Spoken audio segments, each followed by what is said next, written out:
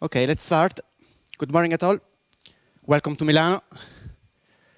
Today we talk about typed data, which is one of the less documented API in the Drupal 8 core. It took me some time to understand how it works. I try to explain to you today how I learned about this API. I'm Luca. I work for Wellnet, a web agency here in Milan. I'm the co-maintainer of some modules, the Drupal 8 version of Devel, the Verdamper, XHProof, Monologue, and some others. I'm a maker. Today in the afternoon, maybe you will see something I produce for this event. If you want to tweet something, this is my account on Twitter. Okay, there is a big problem with data in Drupal 7. This is because PHP is a very loosely typed language. Okay, a variable at one point is a string, then an integer, then a reference to an object, whatever. Basically, PHP doesn't have a clear definition of the different types of data. Okay, so it's difficult for a machine to understand at any point of time which type of data variable have. So Drupal is the same because Drupal uses PHP. For example, if you have a field in Drupal 7, there was not a consistent way of telling if this field is a string or an integer, a timestamp, or some other kind of data.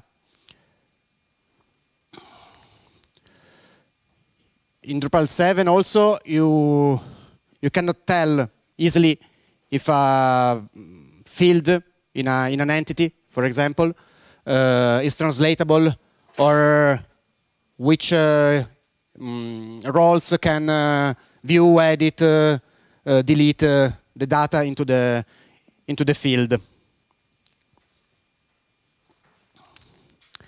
So maybe you as a developer of the code know the value of a text, that the value of a text field is a string, but there is no programmatic way of fetching this information. So, for example, your other modules cannot know if a field is a string or an integer or something else. And this exposes us to at least two kind of problems. One is validation. Okay, because if you don't know the type of the data, you cannot know how to validate it.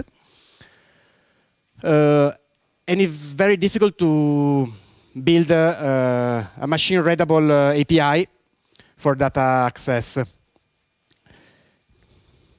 For example, if you look at the services module code, when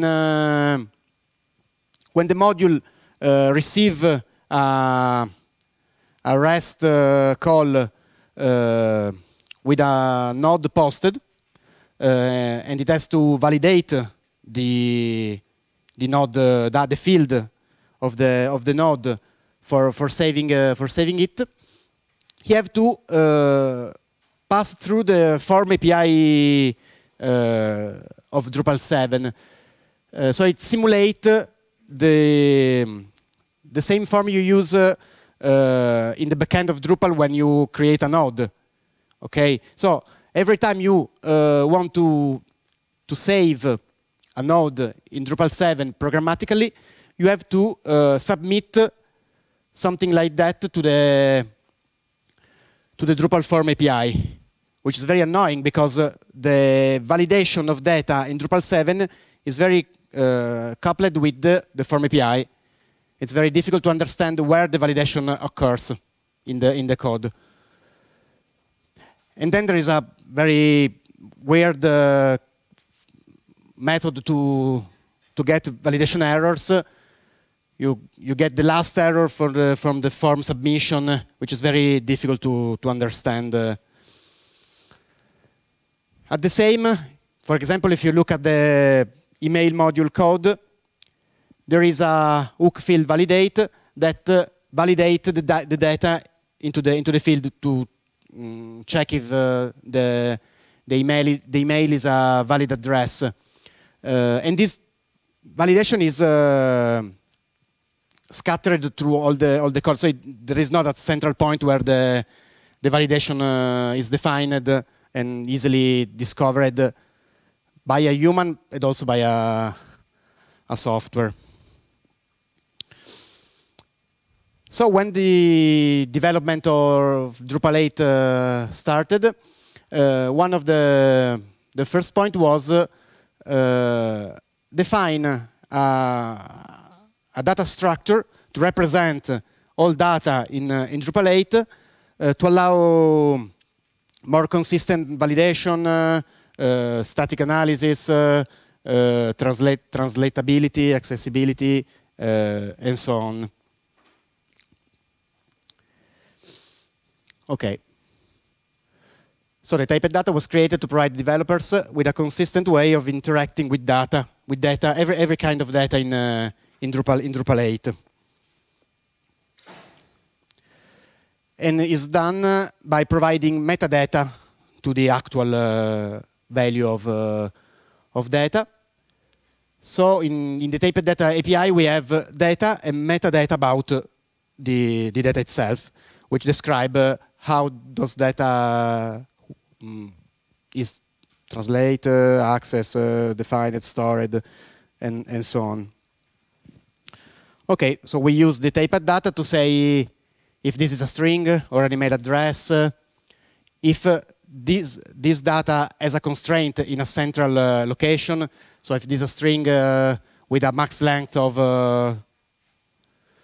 10 characters, or if this string is an email address, a valid email address, we can use it to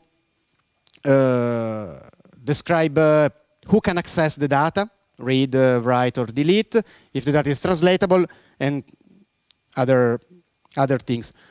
Okay, I don't know if you see this image, but no worry, because this is the partial class diagram of the typed data in Drupal 8. It's quite complex to understand.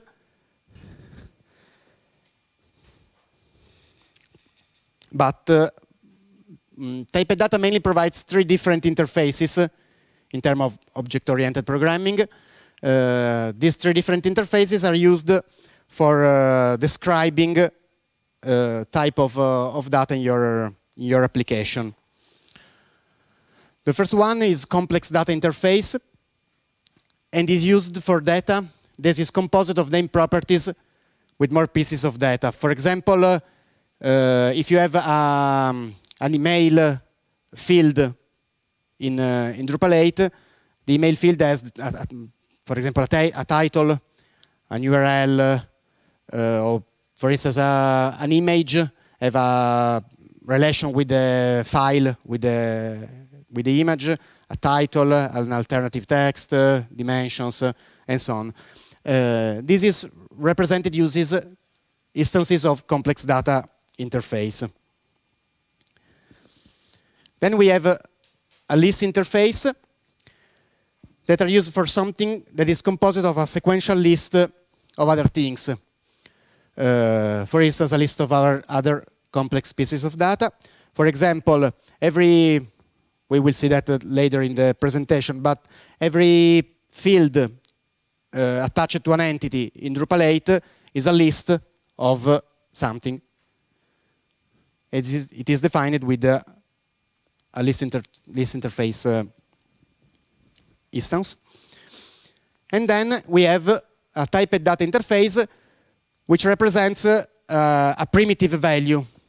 For instance, a string or an integer or something like that. And it is the smallest building block of the typed data API. So we have the instances of typed data interface, grouped into a list of, grouped in some complex typed data, and put together in a list of something. Okay. Why this is important to understand how Drupal 8 works? Because typed data, this is later. In Drupal 8, typed data interface, so the various kind of data type you can use in your code, is implemented as Drupal 8 plugins. So you can use the plugin defined in the core, or you can extend which kind of data you can describe in your application, providing one Drupal 8 plugin. You can use the data type annotation, we will see later how to do this, to describe a new type of data. The core provides this type of data. For example, we have integer, list, string, map for complex data, float, email, timestamp, and so on. You can add yours to this list. Is readable also for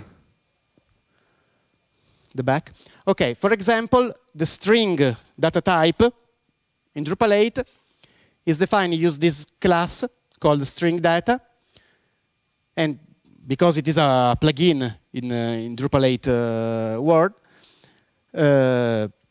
it has an annotation, data type, the ID is a string, and it has at minimum a label, which is the human readable label for this data type. And for example, string data extend primitive base because it's one of the primitive value. Okay. Okay, now the things become difficult. Okay, typed data interface, the implementation of the typed data interface as the string data we saw in the previous slide, stores the data. We say at the start of the presentation that we have data and metadata. Metadata are stored in another subset of classes that implements another interface, which is called data definition interface. Data definition interface stores information about constraint, description, type, about this specific data. And you can derive the data definition from the data type and vice versa.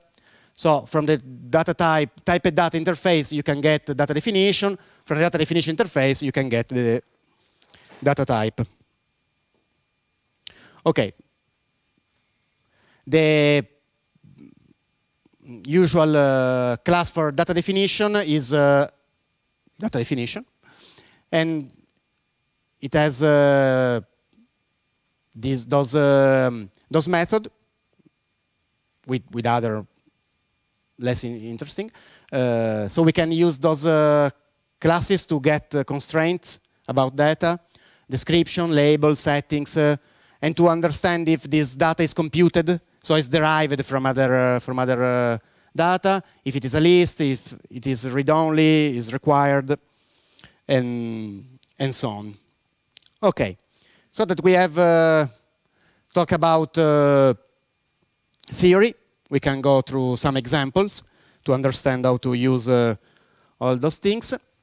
Okay, for example, you want to create a string data to store some string information.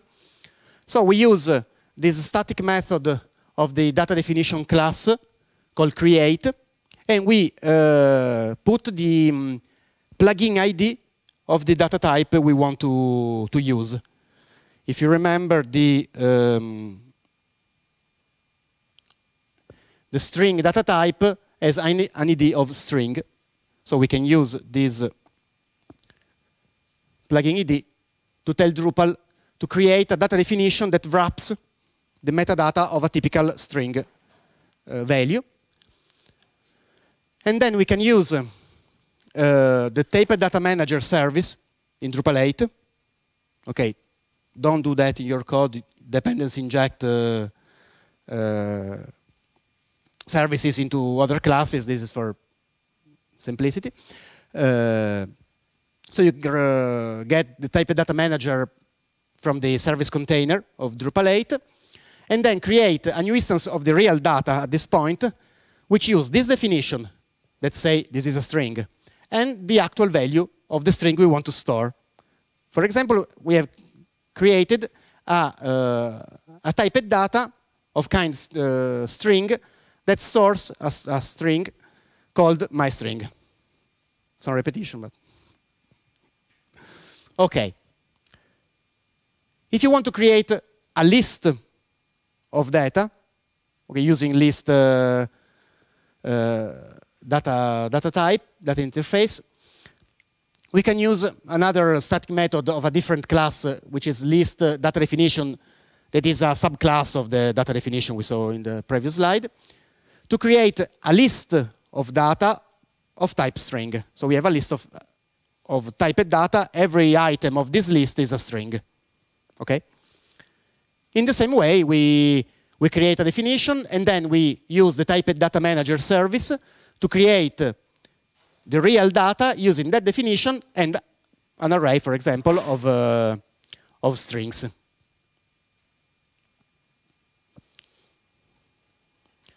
More complex, we can create a complex data, which is a data that stores different properties, which are in which every property has a title, a label, and the real data. So we use the data definition to create a string and a URI. Okay, so we have a title and URL. Okay, it's the same. The one, the title data as a link title as real value. The URL data as Drupal.org as real value. And then we create a map data definition. Okay. We call it link. And then we use the typed data manager to create the representation of the map data definition. And on this representation, we set the title as title data and the URL a URL data. At this point, we have a complex data type that has two properties, one called title and one called URL. We can access those information directly from the link data type. Okay. Now we know how to create data type. One interesting point about this is that data definition can have constraints. So when we define our data definition, for example, a string or email and so on, we can attach constraints to those definitions to limit the data they can accept. For example, okay, also constraints in Drupal 8 are plugins. So the core provides us a list of already defined and ready-to-use plugins that use the @constraint annotation. We can provide some other constraint for our application, and the constraint are directly built on the Symfony validator component. So we directly use that component from Symfony. We didn't invent anything new. For example, we can take the example of the simple string. So we create a data definition which wraps a data type of kind of string, and then we have a constraint. For example, we say that this string cannot be less than 5 characters. So sorry, cannot be more than 5 characters. So we say that we use the length plugin, which has some configuration, in this case the min max properties, to say that the data allowed in this definition can only accept at maximum 5 characters. And then we create the real data using the data definition. At this point, Drupal doesn't do any validation. Okay, this pass without any problem. We have to explicitly try to validate this data to understand if the actual data is valid. Those are the constraints already defined in the Drupal 8 core. So we have, for example, email, length, username unique that controls you cannot create 2 users with the same username, file validation, and so on.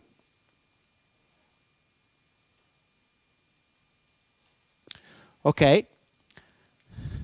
And so, to validate if the data is valid, you can use the validate method on the typed data object.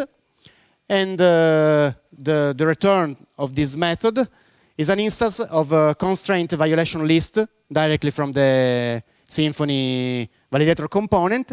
So you can iterate through this list to saw if something goes wrong and to understand why your data is not valid. Okay, for example, in this case, we say that the max length of this string has to be 5. My string is more than 5 characters. So I have one violation. And I get the message which tell me why my data is not valid. For example, this value is too long, etc. And the data I use, so by my string for the value, 5 for the limit. And I can use this information to provide feedback to the user, for example, to show why the data is not valid. Okay. Why this is so important in the Drupal 8 core, this typed data API, because all the entity API that we use every day, so entity fields and so on, is built on the typed data API. Okay, every pieces of information that you put into your Drupal 8 site using entity and fields is represented, using typed data API. The entity API adds the storage facility to store that data, for example, to a database. Okay, so you remember we have a complex data interface, list data interface, a typed data interface. An entity is a complex piece of data because it's composed of other pieces of data. Okay, we have fields in entity. Every entity has a list of fields. Okay, so entities are complex kind of data. And in effect, entity is an instance of complex data interface. Not really the entity class itself, because Drupal 8 has an entity adapter that wraps the entity object to provide a bridge with the typed data API.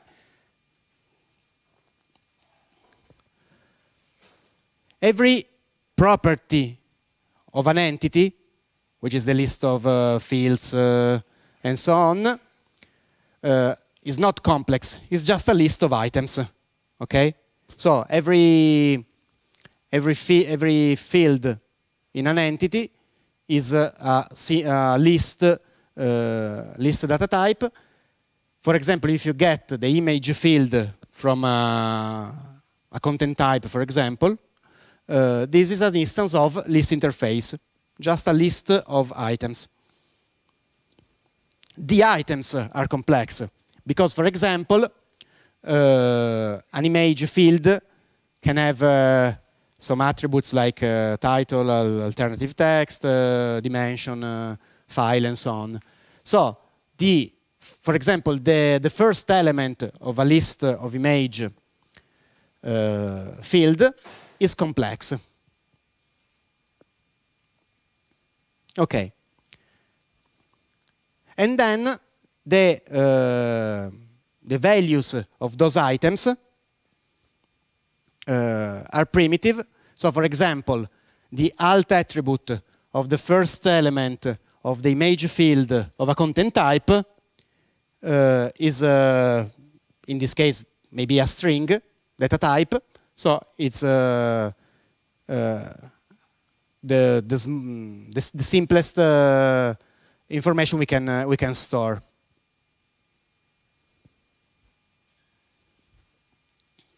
Okay. For example, if we can get all fields and their data definition from an entity, we can use this method, which is getField definitions, and it returns a list of every data definition for every fields we have attached to an entity. The big difference between Drupal 7 and Drupal 8 is that in Drupal 7, some properties of an entity are fields. Some other are basic property, for example, the author, the create timestamp, updated timestamp. In Drupal 7 are not fields, are directly property of an entity, of the node entity.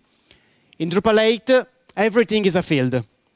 The author is a field, the create timestamp is a field. They derive from, they use two different interfaces, but derive from a unique parent.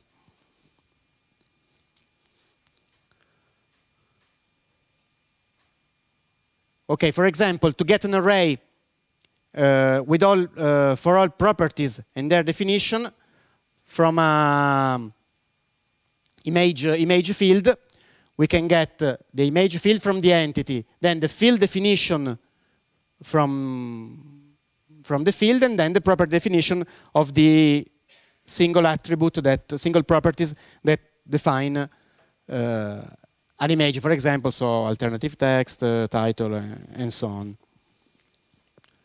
For example, if we want only the definition of the alt property of an image field, we can say entity, image, get field definition, get property definition, alt, for example, and we get the data definition of the alt property of an image field. Okay. Entity API adds two plugin instances to typed data. One is for the entity itself. So we have a plugin for every kind of entity defined in our website. This is done with the usual data type annotation that have a driver, which is a kind of plugin producer dynamic producer in Drupal 8 to define dynamic plugins. And so we have a lot more data type plugin in our websites, one for every entity type, and if the entity type has bundles, one for every bundles of that entity type. And the same for fields. So we have this this plugin field item that adds some other plugins, data type plugins to our websites, one for every field we have defined on our site. Okay. So to better understand how this works, I wrote a simple module called Typed Data Explorer. It's very simple. I think it has a lot of bugs, but it works. It's based on web profiler for class linking. And if you want to try at home, you can download it from GitHub.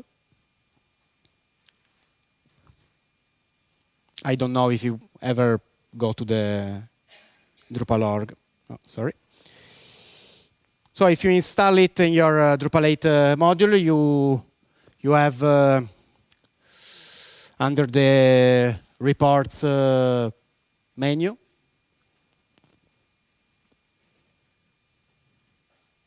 you have this Typed Data Explorer.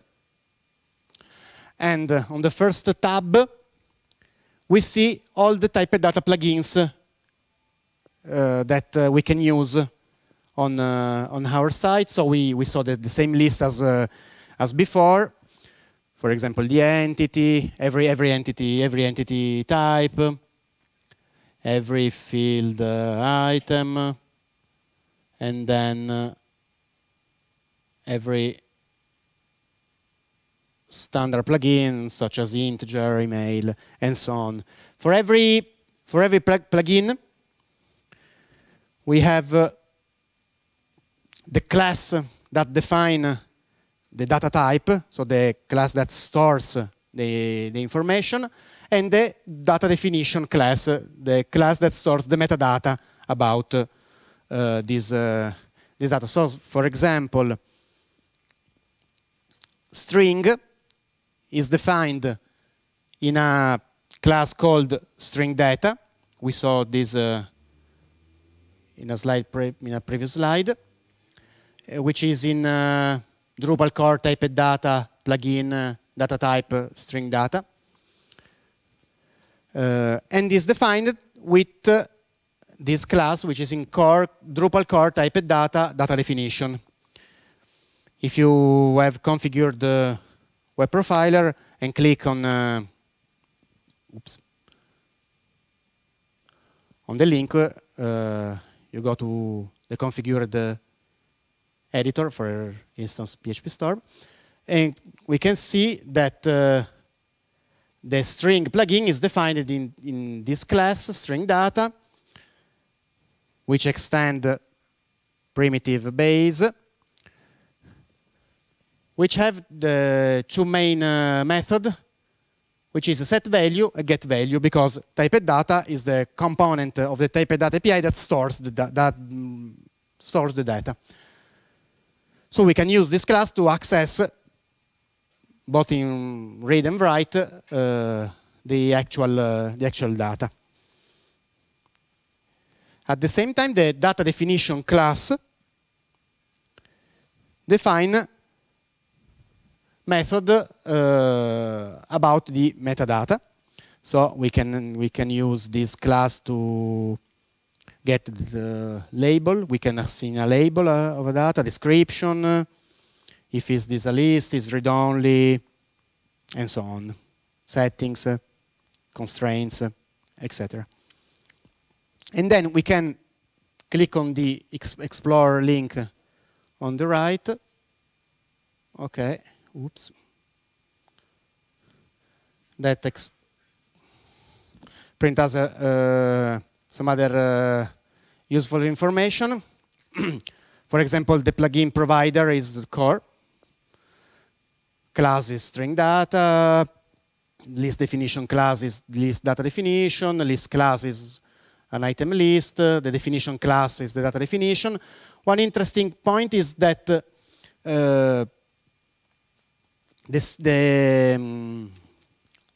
data type of kind string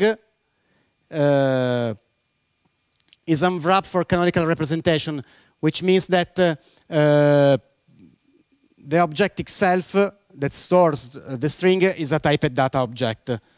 We see later that an entity needs to be wrapped with an entity adapter to comply with the typed data API.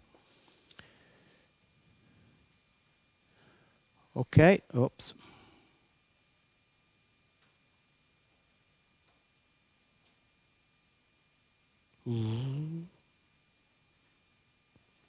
Okay, then we have a list of constraints, so we can see all the constraints defined on this website. For example, the length constraint we saw earlier, which is Drupal core validation plugin validation constraint length constraint, which is defined in this class with the constraint annotation. It is a constraint of data type of kind string, so we can use to validate strings with this constraint. We have the message for the max, min, or exact validation, and this validated by the length validator constraint of Symfony validator component. So those constraints are the one defined by the core, but you can add every constraint you want to check your data. Constraints that you can attach to field definition. So for example, if you have an entity and in this entity you have a field with some strange requirements for data validation, you can define a new constraint plugin, and with I think hook entity data type alter, something like that, you can attach this constraint to your fields, and Drupal use it to when it validates your entity. And then, for example, we can see, I think 5? No?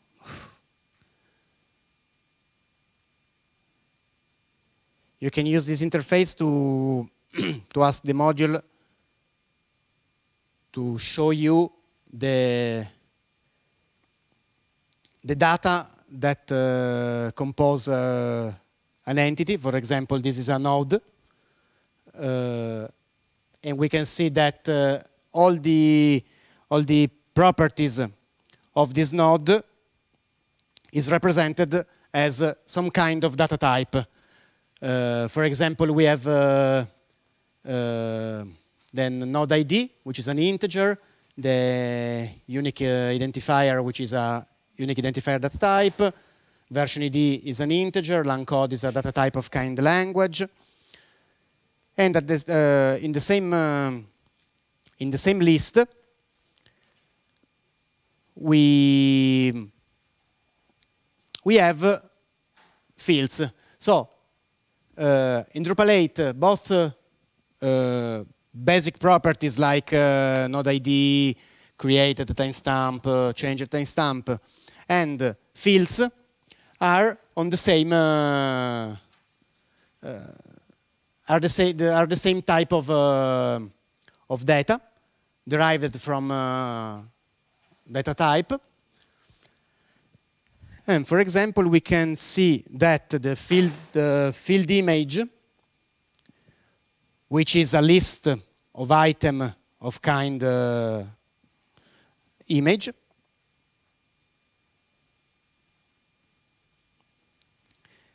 is a complex data type. Okay, a single item of a list for a field is complex.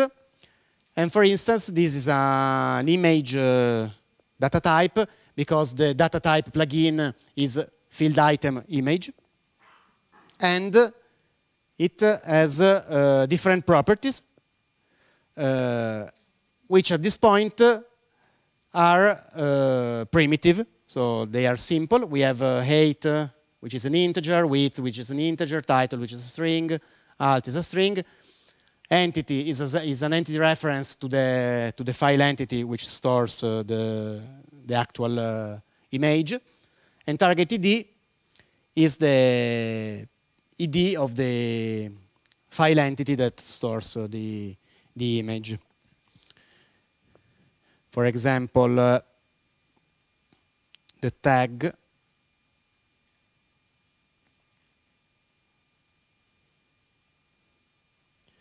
data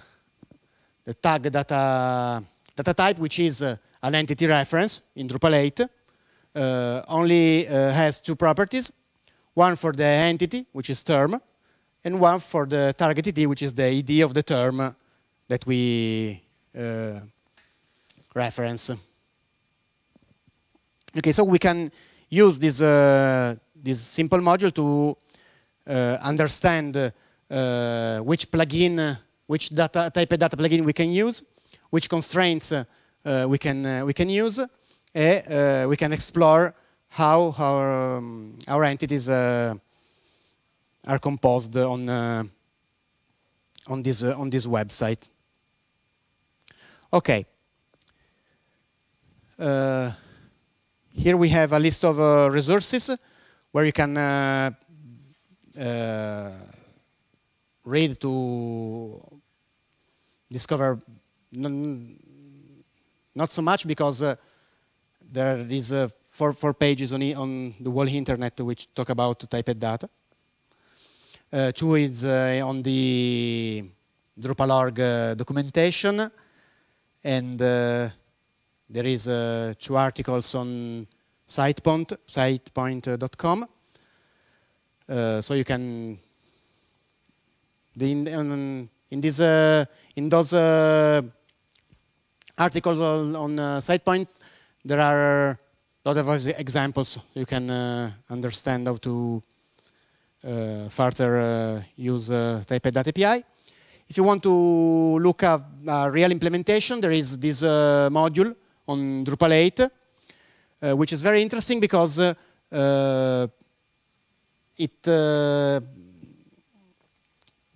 it was developed for communicate with this Xero application, which is SaaS service for I don't know, accounting. I don't know the specific use case, because the interesting thing is that the developer of this module wrote a typed data representation of the remote data exposed by those API, and then use web services to populate the Drupal 8 representation of those typed data. And because all Drupal is based on those typed data, he can use views and so on for navigate through the information without storing them as an entity in Drupal 8. So it's everything on the fly. So it's very interesting to understand how he provides this functionality. Another interesting module that uses typed data a lot is the GraphQL module. There is a workshop about, no, there is no more workshop. Short workshop about GraphQL tomorrow or Saturday. Okay. GraphQL is a representation, is used to represent a query via web services, your data in a Drupal 8 installation, So it's it used the typed data API to discover how the data is represented in your Drupal 8. And this is the big problem that we have in Drupal 7. We cannot do that in a simpler way in Drupal 7 because there is not a formal definition of data. In Drupal 8 we can have we have this kind of metadata, so we can build automatic machine discovery API to understand how data is represented in our website. Okay, just one more slide. We as Wellnet have a website. It's called Test Your Drupal Skills on the internet. You can go there and test your skills on Drupal. For this event, we rename it Test Your Drupal Spritz. Spritz is the most famous drink in northern Italy. So starting from tomorrow, today in the afternoon, at the sprints area, you can go do a test, and if you won the test, you get a spritz directly served from a Arduino-based machine. So it's very interesting. You can book your test with a tweet with the hashtag TYDS. Thanks. So if you want to try, participate, and win, write what you want with that hashtag. Okay. Thanks.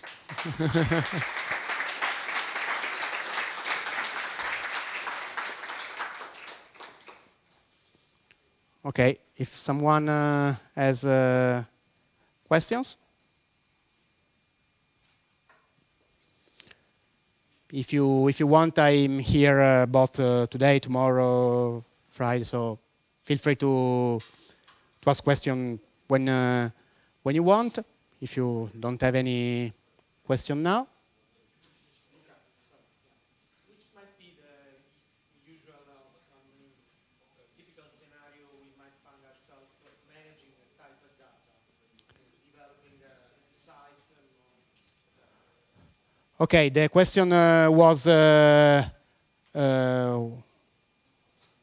what use case, which use cases we as developer have when that involves using typed data. For example, for validation, if you need to define new constraints to validate specific data. I mean, for example, if you have some geographic data, you have some particular constraints to define, for example, the bound of the a region or something like that. And if you build, for example, if you need to represent in Drupal remote data that you don't want to store directly into entity, for example. So we have remote. You don't want remote entities. You just want to represent something remote into Drupal. For example, something described with web services somewhere else. And for, I didn't talk a lot about that, and for translation and access. So you can define which user can access, read, write, delete a singular pieces of the typed data information. Okay, so we can say a big thanks to all of our sponsors that made this event possible. And thank you again.